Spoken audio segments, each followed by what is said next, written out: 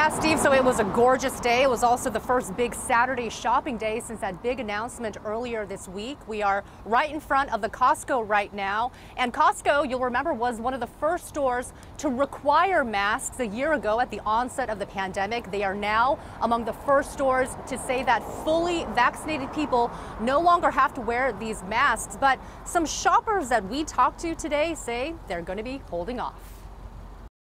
If you're fully vaccinated, you no longer need to wear a mask at Costco stores in Washington. The same goes at Trader Joe's, which says the vaccinated can forego face coverings. That is, if you want to. Customer after customer entering this Trader Joe's in Ballard put their mask on before going inside. Of those we observed, only about 2 or so went inside maskless. Can I ask, are you fully vaccinated? I am, yeah. Yeah, it was about a week ago, so I'm pretty excited. But Tyler Donnelly is not ready to take his mask off indoors. I'm feeling confident, but I think I kind of need to be trained to not have a mask on. He's not alone. Mariatu Wuri works at a Ross store. Since the summer, everyone's still being courteous and wearing the mask because you don't know who's been fully vaccinated and who hasn't been fully vaccinated. So I think most people are being very good about it. Courteous. It's a common attitude despite the available freedom for masks. We want just to feel secure, and we want other people just to feel comfortable with us. Joanna, Patrick, and their daughter rode their bikes to the PCC Community Market from Bellevue.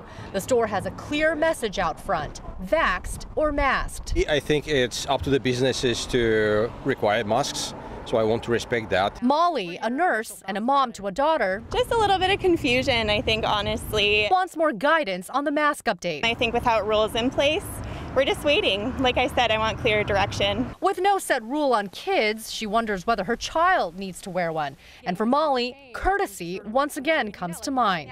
I'm guessing you're fully vaccinated. We're outside, yet you're still wearing yours. How come? I think we're just used to it at this point. I don't want to make anyone uncomfortable.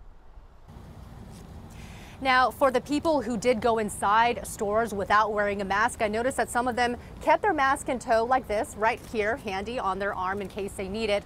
Also keep in mind, the stores that we talked to today say they will not be requiring their customers to show proof of vaccination.